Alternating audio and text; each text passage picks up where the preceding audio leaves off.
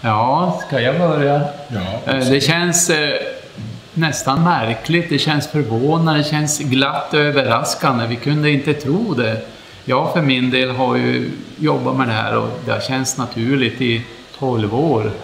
Och jag träffade Roozbeh för 3 år sedan och då intensifierades ju arbetet tillsammans med han. Men inte tänkte jag att det skulle leda till det här. Men det är ju en väldig sporre att ha fått det här och fortsätta att arbeta för historien och hembygdsrörelsen och berätta det som jag har. Ja, absolut. Det är stor ära för mig och jag är jätteglad.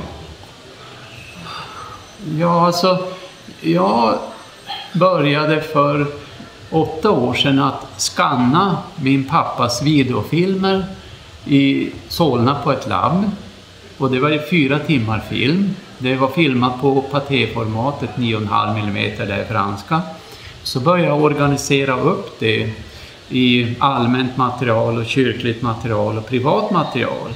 Och det allmänna materialet, det försökte jag då skapa visningsbara historiska filmer från 40-talet, 50-talet med olika namn, byaliv, arbetsliv, sportliv och vad det var. Och i samband med det så kom Roozbeh till Harads och vi träffades i samband med en konsert och jag började prata om att jag från noll har lär mig redigering av filmer, kan du hjälpa mig? Och han hjälpte mig och fick ett intresse och vi jobbade vidare.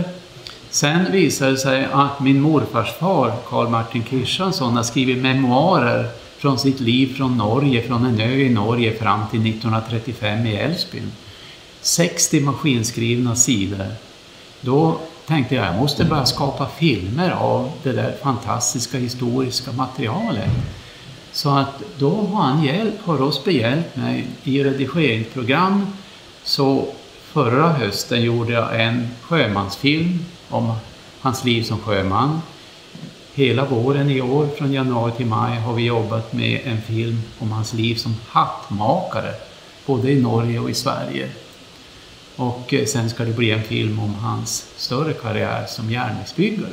Och i det här har ju Roozbeh varit en fantastisk hjälp. Både tekniskt och annat. Och vi har ju bytt och historia och kultur och ja, jobbat med det där.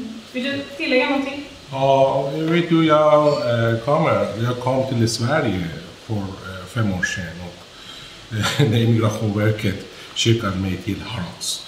Och vet du, jag arbetade i Iran som regissör och mitt kultur, Harads, jag tänker, jag kan göra en gång till.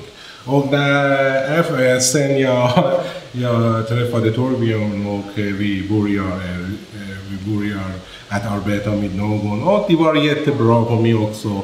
Och jag känner, jag kan göra någon med kultur. Och det var jättebra möjligheten för mig också. Och jag är glad att jag träffar honom. Och jag är glad att jag träffade dig. Ja, ni klickade? Ja, det klickade. Precis det.